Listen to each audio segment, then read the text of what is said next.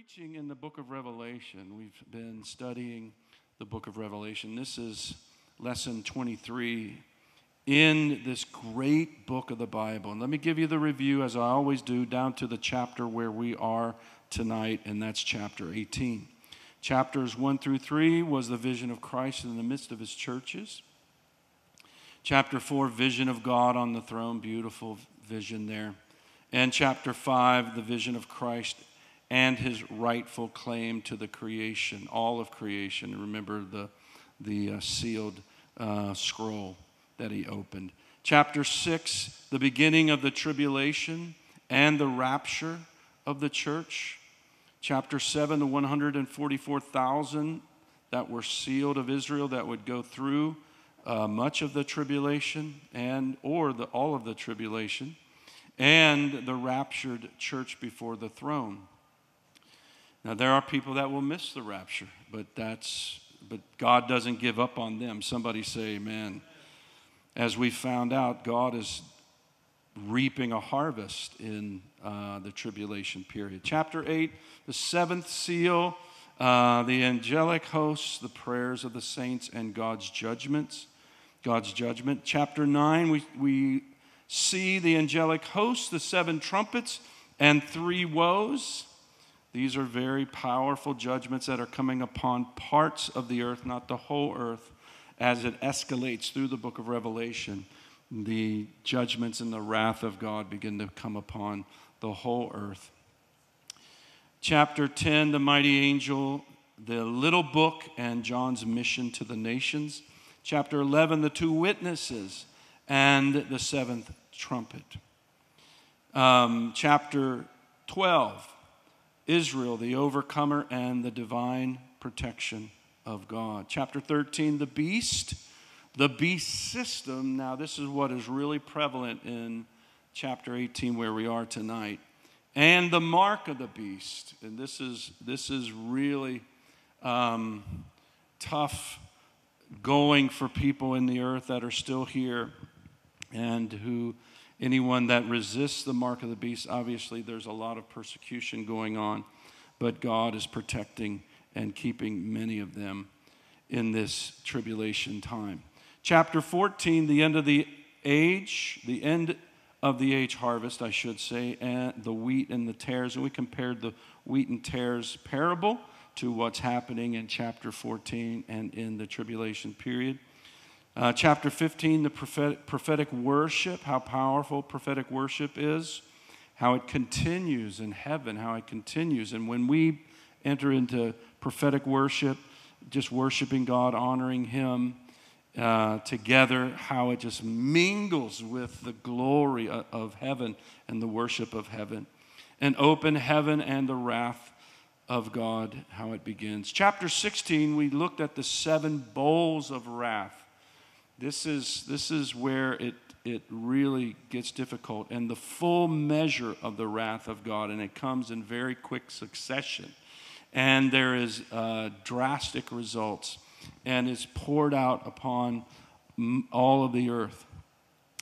And chapter 17, last week we talked about war against the Lamb. That's a phrase that I just kind of caught my attention. I had to explain that.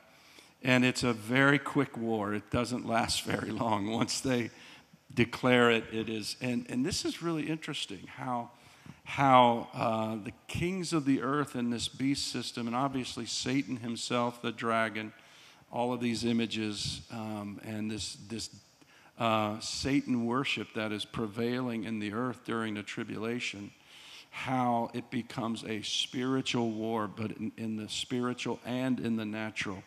And I explained that last week, but also I explained how our carnal nature, the Bible says that your carnal nature, my carnal nature, is at war with God, and how the power of the Holy Spirit breaks that off of us and creates in us the nature of God, the divine nature of God. It's called being born again and being filled with the Holy Spirit. No longer are we driven by our enmity against God or our sin nature. Now we are led by the Holy Spirit. I just did a message not too long ago on the exciting life, living the exciting life of being led by the Holy Spirit. And it is very exciting.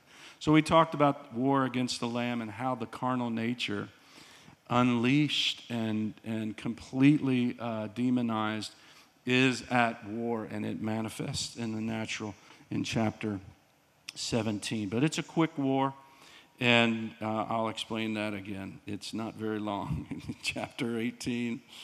Tonight, I want to talk briefly about the fall of Babylon the Great, and the great harvest. So let's read here in Revelation chapter 18, verse 1. After these things, I saw another angel coming down from heaven, having great authority. This is John writing, John the Apostle. And the earth was illuminated with his glory. And he cried mightily with a loud voice, saying, Babylon the Great is fallen, and has become a dwelling place of demons, let me read that. A prison for every foul spirit, and a cage for every unclean and hated bird. In other words, this Babylonian system, this system of Satan, that really is a world economic power. It is a world economic power. It's controlling the economy, controlling all militaries around the world. And we see at the end of chapter 17 how the nations begin to hate the harlot, it says, and this beast system. And they begin to fight and destroy their own systems. And this is after they declared war on the Lamb. That's what happens. That starts imploding. And this is getting near the end of the Great Tribulation anyway. And so things are coming to a conclusion. For all the nations, listen, have drunk of the wine of the wrath of her fornication. The kings of the earth have committed fornication with her. So immorality is going to be incredibly prevalent. It's almost going to be worshipped. It's this carnal nature that is coming out of us. And I know there's spiritual connotations, but there's also natural ones as well. And the merchants of the earth have become rich through the abundance of her luxury. In other words, that this system is creating great wealth as well. And this is how mankind is when their carnal nature is unleashed. They worship money. They worship riches. They worship the things that they can produce in their own ability. And this is how it has always been. And I'm going to explain in a minute. And I heard another voice from heaven saying, come out of her. Listen to this. This is powerful. This is the heart of God. When we look at the book of Revelation, we see all the judgments and we see this being poured out and that. But all through the book of Revelation, and I say this again and again because it's so important, the heart of God is not to pour out judgment on people. It is to destroy the very things that destroy people. And that is the beast system, Satan, the Antichrist, all of it, and everything that they create.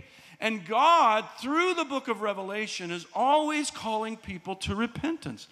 There was a time when I thought, well, if you miss the rapture, you're doomed. I mean, I never preached it that way. But the more I've studied the book of Revelation, now you shouldn't miss the rapture. How many believe in Jesus here? Do you believe in Jesus? If you don't, I'm going to be here after the service tonight. I want to lead you to Jesus. Hallelujah. Or bring you back.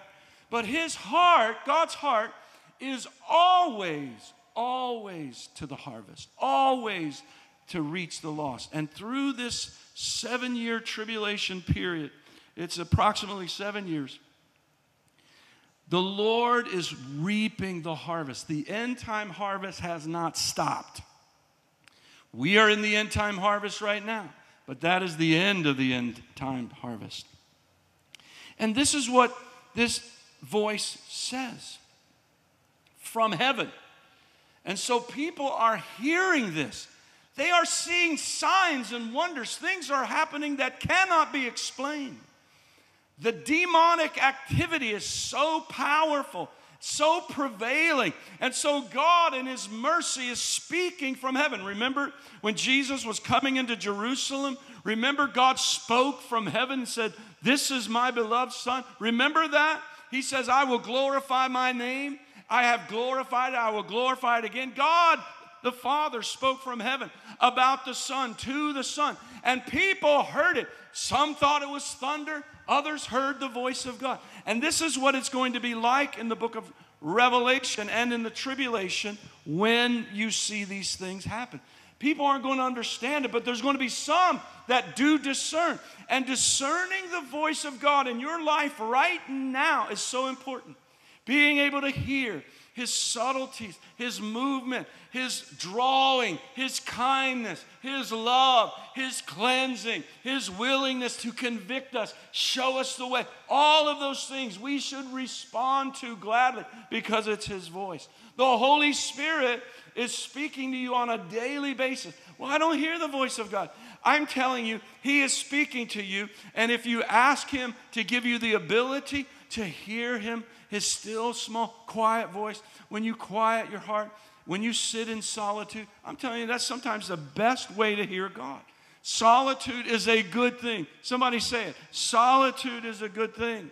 Now, you may have about 15 kids running around. I don't know. But I'm going to tell you, try to carve out that kind of time. No, you don't. I heard another voice from heaven saying, "Come out of her." What is this beast system, this satanic worship that is prevalent throughout the world? He says, "Come out of her, my people, lest you share in her sins, lest you receive of her plagues." This is so important. This is what God is saying right now. His message has not changed. Come out, all right? And join the people of God. Be a part of what I'm doing in the earth. Become sons and daughters of God.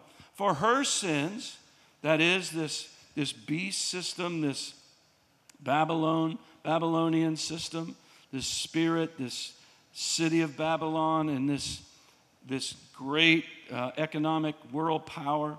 And who it is, I don't know, but we have some idea. For her sins have reached heaven, and God has remembered her iniquities. Render to her just as she rendered to you, and repay her double according to her works. So this is God judging the systems and those who are deceiving the people, those who are working iniquity and causing people to sin against God.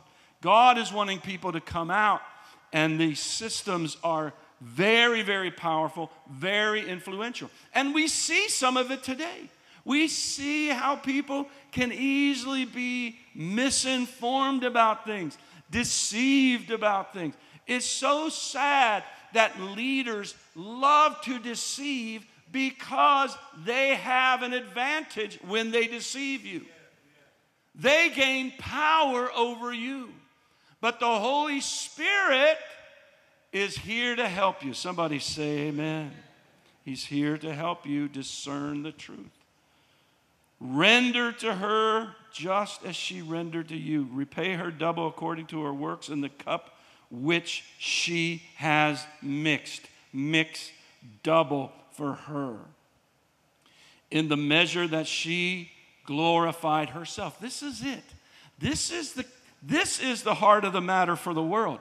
The world glorified. Satan loves when people glorify themselves, when they lift themselves up. I was reading an article, this little country that hardly lets anyone come into it. It's in the Middle East somewhere. I forget what the name of it is. And they only let a few thousand people tour it. I mean, they put gold in their pillars in their homes. They have streets. Some streets are paved of gold. They have literally tried to create heaven. But these men who lead it, they want all the glory. They have gold statues of themselves.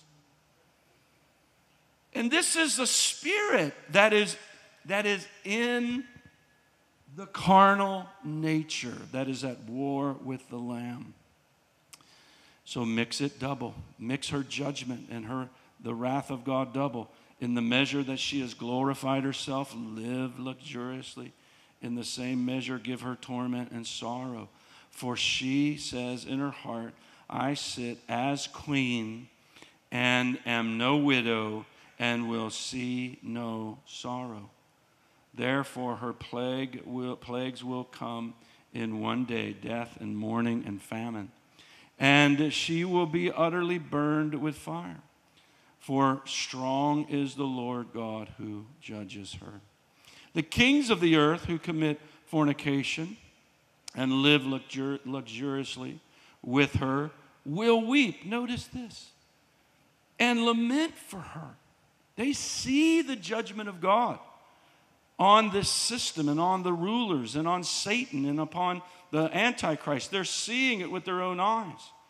God is squeezing the evil out of the world. His judgments, he is squeezing the evil out of the world. He is evicting Satan from the world he created. Somebody say amen. I said that many times, saying it again. Hallelujah. It bears repeating.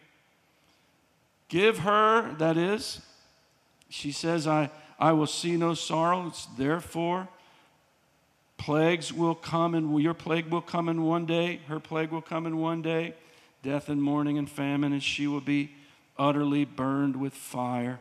For strong is the Lord who judges her. The kings of the earth commit fornication, live luxuriously with her, will weep and lament for her when they see the smoke of her burning, standing at a distance for fear of her torment, saying, alas, alas, the great city. It's just not the Babylonian system now. It's the very city that is kind of the capital city of the world, this economic power. That mighty city, these kings of the earth are mourning. For in 1 hour your judgment has come, and the merchants of the earth will weep and mourn over her, for no one buys their merchandise anymore. Merchandise of gold, listen to this, and silver, precious stones and pearls, fine linen and purple, silk and scarlet, every kind of citron wood, every kind of object of ivory. Listen to the beauty of this. Every kind of objects of most precious wood, bronze, iron, and marble, and cinnamon and incense, fragrant oil and frankincense, wine and oil, flour, fine flour and wheat, cattle and sheep, horses, listen to this, and chariots, and bodies of souls of men. Listen to that. They traffic men and women. Is human trafficking not a major problem in the world today? Yes, it is. And listen, it is from the pit of hell. It is a demonic spirit on people. And listen, do not partake of any of that. Do not partake in anything like that. They traffic and they sell the bodies and souls of men. I had to read that again when I read it. I've read the book of Revelation many times. I've never seen that. But there it is. And so it goes on. The fruit that your soul longed for has gone from you. God is speaking to the great city. And all the things which are rich and splendid have gone from you. And you shall find them no more at all. This is it. You're done. The merchants of these things who become rich by her will stand at a distance for fear of her torment, weeping and wailing and saying, alas, alas, the great city that was clothed with fine linen, purple and scarlet, and adored with gold and precious stones and pearls. For in 1 hour such great riches come to nothing. Every shipmaster, all who travel by ship, sailors, and as many as trade on the sea, stood at a distance and cried out when they saw the smoke of her burning, saying, What is like this great city? They threw dust on their heads and cried. This is tremendous tragedy the world is witnessing. Weeping and wailing, alas, alas, that great city, in which all who had ships on the sea became rich by her wealth. For in 1 hour she is made desolate. I've seen visuals of all of the great cargo ships on the seas. I mean, tens of thousands of cargo ships. Imagine that there's no more trade like that anymore. Why? Because I'm going to tell you why here in a moment, but it's because God is trying to get the world's attention. Notice this. All of this desolation, all of this trouble, God has a remedy, though. He always has a remedy in tragedy. Somebody say amen. Rejoice over her, O heaven, and you holy apostles and prophets, for God has avenged you on her. Then a mighty angel took a stone like a great millstone, and threw it into the sea, saying, thus with violence the great city Babylon shall be thrown down and shall not be found anymore. The sound of harpists, listen to this, musicians, flutists, trumpeters, shall not be heard in you anymore. No craftsman of any craft shall be found in you anymore, and the sound of a millstone shall not be heard in you anymore. The light of a lamp shall not shine in you anymore. This is God speaking. And the voice of bridegroom and bride shall not be heard in you anymore. For your merchants were the great men of the earth, for by your sorcery, listen, by your what? Sorcery, all the nations were deceived. The carnal nature can be easily swayed and deceived. It's what happens. We're part of the fall of mankind, but Jesus has redeemed us. Somebody say amen to that. And in her was found, listen to this, in who?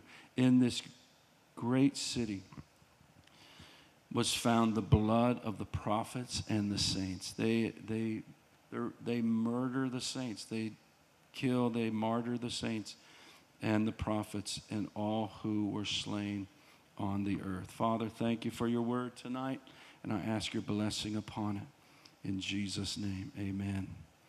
The fall of Babylon the Great and the great harvest. Let me just run through this real quick. I know that was a lot, but it's so important what I'm going to share with you very quickly. And I heard another voice. This is what it says, remember, at the beginning of this chapter, from heaven saying, come out of her, my people, lest you share in her sins and lest you receive of her plagues. Revelation 18:14. This is so important. God's call to repentance does not change in the tribulation. It does not. If you repent, you get saved. Somebody say amen. If you put your faith in Jesus, you get saved. Don't risk it. It's not going to be fun, right? So get your heart right now. But it hasn't changed, will not. God has always commanded his people to forsake the world. Now, when I say forsake the world, I've said this, I'm going to say it again. It's the lust of the flesh, all that is in the world. This is it. God, this is our Father's world, by the way. I love the sky. I love the ocean. I love the beach. I love the wonderful things that God's created. That's not what we're talking about here. We're not setting our heart on it, but God has given us freely all things to enjoy. Somebody say amen. Hallelujah. But here's what's in the world that you want to reject. The lust of the flesh, the lust of the eyes, and the pride of life. That's what John the Apostle said. He said, all that is in the world, lust of the flesh, lust of the eyes, pride of life, you are to reject. And so God is always, he has always commanded his people to reject that. If you look at any sin in your life, at the root are one or all of those three sins. Those three things of the world. You can trace it right to the lust of the flesh, lust of the eyes, pride of life. You can do it if you really want to repent and go after God. And I believe you do. And so these things in the world, they defile you. They deceive you. They capture your soul. And they hinder your faith and your love for people and your love for yourself, your love for God. These sins of the flesh, these things that he asks us to repent of, they hinder you, and they will cause you to walk in so much unforgiveness and bitterness instead of forgiveness and the newness of life. Listen to what it says in 2 Corinthians chapter 6, verse 14. It says, do not be unequally yoked together with unbelievers. That doesn't mean that we are not friends with unbelievers. Of course we are, because we want to get them saved. It's just being yoked with them is a different story. That means that you're in partnership and in close relationship with, and you actually become a part of what they're doing instead of you influencing them. Notice this. I'm talking about repentance and coming out. For what fellowship has righteousness with lawlessness? Come out. What communion has light with darkness? And what accord has Christ with Belial? And the spirit of Belial is very prevalent today. Just look it up. I won't go into it right now. You can look it up. Or what part has a believer with an unbeliever? And what agreement has the temple of God with idols? See, God is always delivering his people. He wants you to live in victory. He wants you to live for him. He wants you to become a part of his harvest team. He wants you to be a part of his church that he's building. We're going to see very soon in the book of Revelation, the city four square. What is that? That is you. That is me. We are the city four square, the great church of the living God. Hallelujah. Come out, he says. He says this, for you are the temple of the living God. God dwells in me and you. Hallelujah.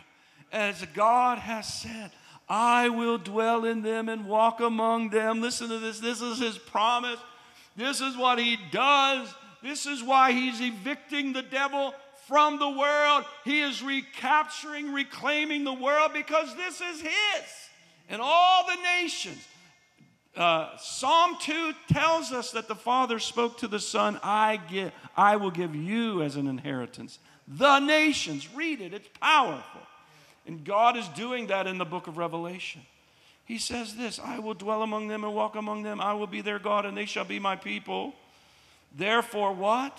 Come out from among them and be separate. What does that mean? That just means keep your heart right. You know, don't live like the world. Don't talk like the world. Don't act like the world. Live for Jesus.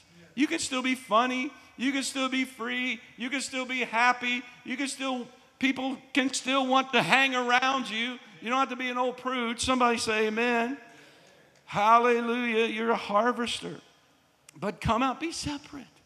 Let people know who you serve, says the Lord. And do not touch what is unclean, and I will receive you. I will be a father to you. Doesn't that sound good? Sounds good to me.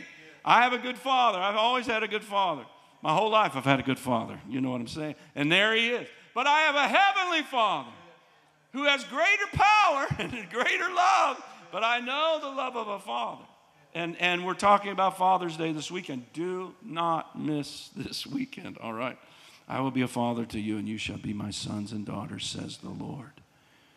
Even toward the end of the tribulation period, when world judgment is being poured out on Satan, on his worshipers, on his kings of the earth that commit fornication with him, and the people that are marked with the mark of the beast, God is still looking for that one sheep, that one person who will repent and come out of her. Come out of her, he says. Hallelujah. I'm telling you, this thrills my heart that God is still reaping a harvest in the tribulation. We see this. God is still looking. Luke chapter 19. This is what Jesus came for, verse 10. For the Son of Man has come to seek and to save that which is lost. This is the heart of the Father. God is allowing economic collapse. We're seeing it on the world stage and among world powers. Why? Why is he doing that? Because it's over.